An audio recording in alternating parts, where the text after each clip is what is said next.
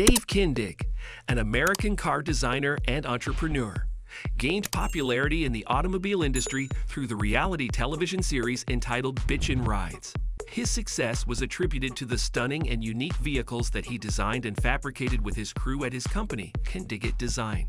His innovative style captured the imagination of other designers and builders, which later became the focus of his copyright lawsuit. Fans wondered if it made a significant impact on his business and net worth. The auto builder and designer has been an inspiring example of someone who followed his passion and turned it into a successful career. Dave Kindig was born on 6 February 1961 in Salt Lake City, Utah. Having been raised by a single mother with the help of his grandparents, he knew that he should be creative enough to find alternatives to pursue his dreams. He started drawing and customizing cars as a hobby when he was a child. Then, after matriculating from West High School, attending an auto mechanics class was the only formal education that he had about the automotive industry. With no extra money for further education, he never had an opportunity to earn a college degree. His living situation took a downturn due to his problems with his mother's boyfriend at that time, which led to his departure from home. Despite the adversities of living in a crime-ridden area and with his father leaving him at a very young age, Dave was determined to make something of himself. Having a library near his grandparents' home was a blessing, as he spent countless hours poring over automotive encyclopedias, familiarizing himself with car body lines and construction details, an invaluable foundation for what lay ahead. He ventured into the working world, tirelessly earning money to buy his own car. He also saved whatever extra money he had to purchase automotive magazines, such as Hot Rod magazine and MotorTrend, so that he could stay updated on the latest developments in the automotive industry. Having his own car served as an eye-opener, revealing the high costs associated with his passion.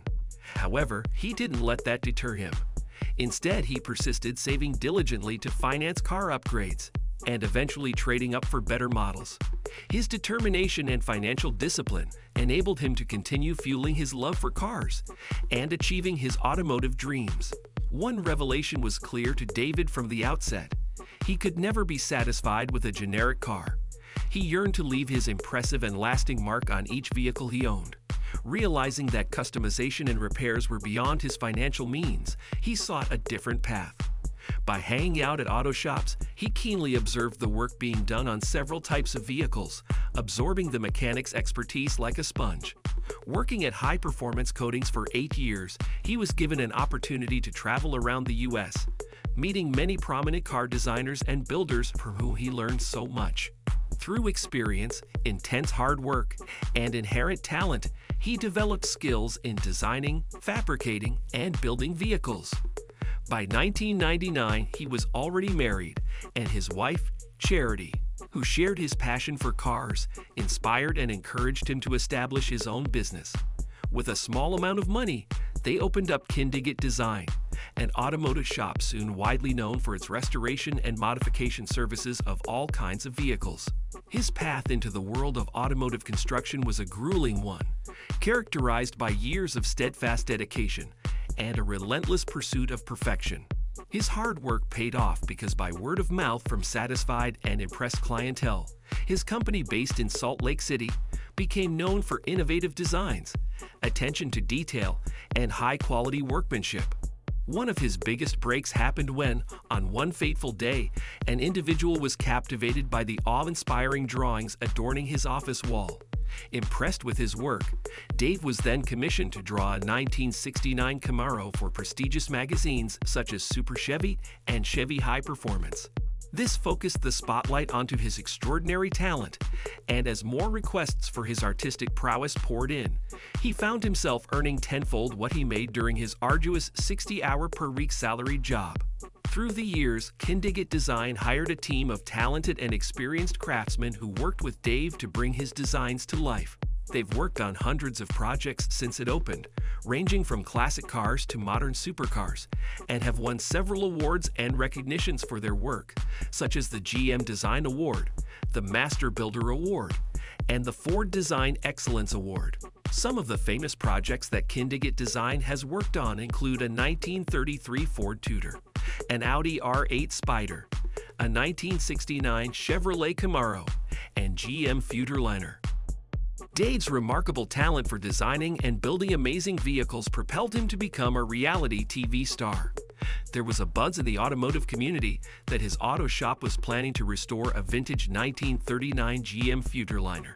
It caught the attention of TV executives at the Velocity Channel, which was later rebranded as MotorTrend Network by its parent company, Discovery Channel.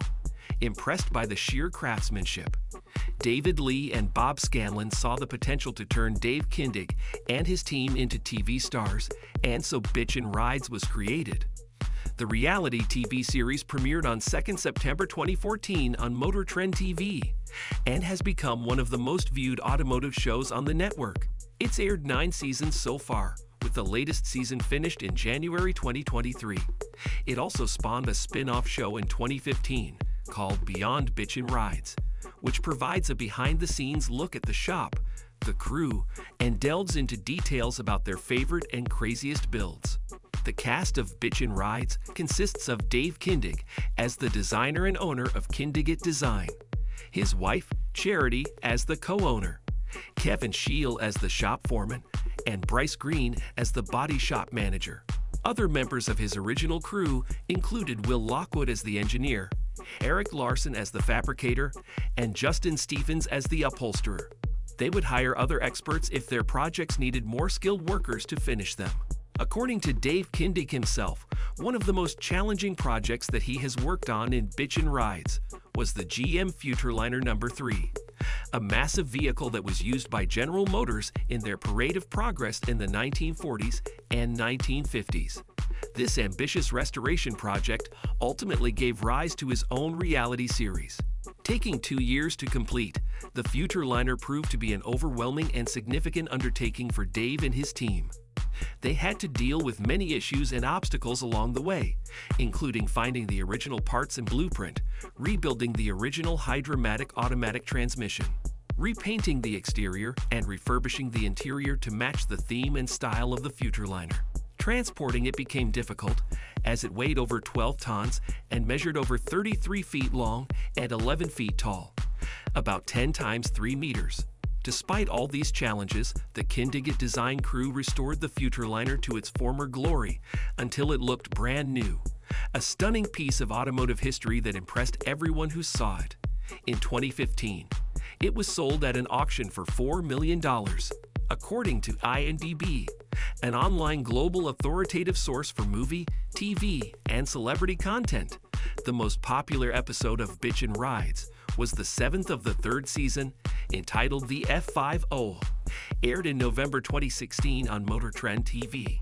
In this episode, Dave and his crew worked on Otto Vega's Ford 150, described as a supercar farm truck, with upgraded features including a Boulder 4 R70 wood transmission and a Roush supercharged Ford Coyote 5.0 liters.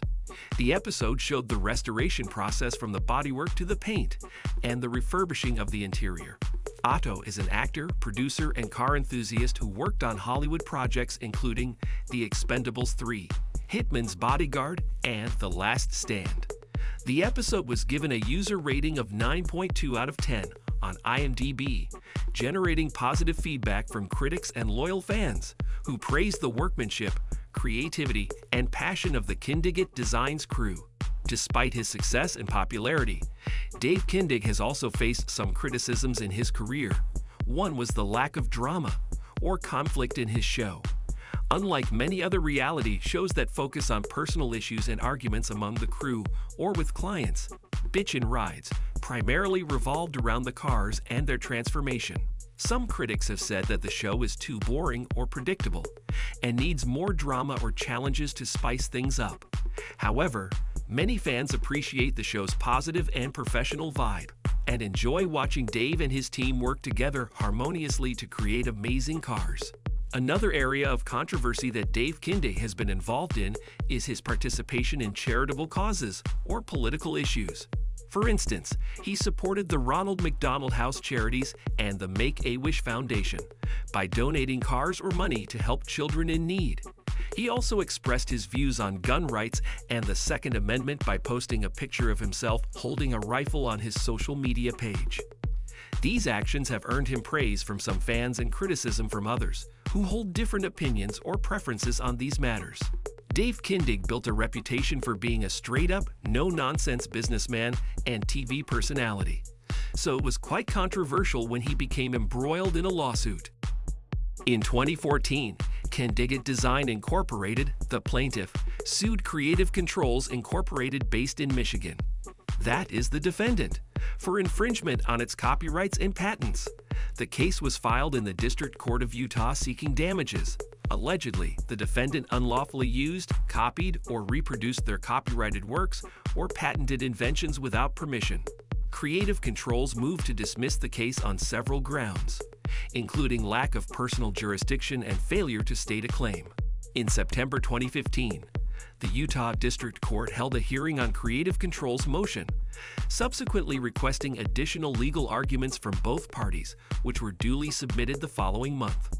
Creative Controls, a Michigan corporation, argued that it did not have a substantial presence in Utah, as it had neither conducted regular business, registered, nor employed anyone within the state. Kindig-It Designs had failed to present evidence countering these assertions. The defendant contended that the court lacked jurisdiction in this case and sought the transfer of the proceedings to Michigan. Additionally, Creative Controls requested the dismissal of certain claims for failing to state a claim under Rule 12(b)(6) of the Federal Rules of Civil Procedure. This rule allowed for dismissal if the plaintiff's legal claim against the defendant lacked sufficient supporting facts. Kindig-It Design asserted that Creative Controls had specific connections to Utah, which, according to Kindig, supported the court's jurisdiction. First, Creative Controls owned a website through which customers, including those from Utah, could place orders at their Michigan shop. Second, they donated a custom parking brake to Kindig-It Design in Utah. And third, a single sale was made to a Utah customer using Creative Controls' website. However, during the proceedings, both parties acknowledged that this particular sale should not be a basis for establishing personal jurisdiction. Lastly, Kindig alleged that Creative Controls used photographs and content taken from Kindig's Utah-based website. In January 2016, the court rendered its ruling, concluding that the plaintiff had not met the burden of demonstrating personal jurisdiction over the defendant for all claims. Kindig-It Design successfully established that Creative Controls had sufficient contacts with Utah, warranting personal jurisdiction for the non-patent claims, but not for the patent claims. The court observed that while the defendant's website facilitated orders, there was no evidence of it specifically targeting Utah customers. Regarding the custom parking brake donation, the court noted that this contact occurred 5 years ago when Creative Controls sent the brake to Kindig's Utah location, and in return received photographs for promotional purposes provided by the plaintiff. As for the single sale to a Utah customer, all parties, including the court, agreed that this contact should not be considered for establishing personal jurisdiction, since it was made at Kindig's request solely for the purpose of litigation. The court granted the defendant's motion to dismiss in part and denied it in part, resulting in the dismissal of some claims, but not all. Throughout the case, several motions and hearings took place, including Kindig-It Design's motion to compel, which District Court Judge Jill Parrish denied in April 2017. The court's decision rested on two primary reasons. Firstly, the motion was deemed untimely since it was filed a month after the close of discovery, making it undoubtedly late. Secondly, even if the motion had been timely, Judge Parrish asserted that the additional information sought by the defendant was not proportional to the needs of the case. Subsequently, the case was referred to a magistrate judge to facilitate settlement discussions between the parties. An online legal docket indicated that the parties engaged in a settlement conference in June 2017, but unfortunately, an agreement wasn't reached. However, a month later, the case was closed when both parties jointly filed a stipulation of dismissal with prejudice. The specifics of the settlement were not made public. Nevertheless, both parties mutually agreed to dismiss their respective claims and counterclaims. This decision signified a resolution to the litigation, with both sides opting to forego any future lawsuits based on the same claims. By doing so, they effectively waived their right to sue each other again for identical reasons, bringing a definitive end to the legal dispute. As of 2023, Dave Kindig boasts an estimated net worth of approximately $3 million. His primary sources of income revolve around his successful ventures, his custom car shop Kindig-It Design, and his reality TV show Bitchin Rides, which airs on MotorTrend TV. Dave's adept financial management and smart investments have been instrumental in navigating the costs and risks associated with running both a business and a TV program. He exercises discretion when spending or saving his earnings, aligning his financial choices with personal needs and preferences. Together with his wife, Charity, and their 2 children, Bailey and Drew, Dave resides in a comfortable residence in Salt Lake City. His love for automobiles is evident, as he owns several cars, some of which have been featured in his show or website. The lawsuit had positive and negative effects on Dave Kindig and his company, as he spent a lot of time, money, and resources on it. Beyond the legalities, the case sparked discussions on intellectual property rights protection and enforcement within the automotive industry. The lawsuit also generated a lot of attention and publicity for Dave Kindig and his products, inadvertently exposing them to an even wider audience and market. To this day, he's considered an innovator, designer, and respected figure in the car community. Despite the challenges, Dave's automotive shop and TV series continue to thrive, impressing both his clients and viewers alike. Thank you for spending some time with us. Make sure to like and subscribe so you never miss another video. We also handpick these videos, which we recommend you watch next. You can talk to us on all social medias or ask a question in the comments below. Thank you for being with us, and we'll see you back tomorrow.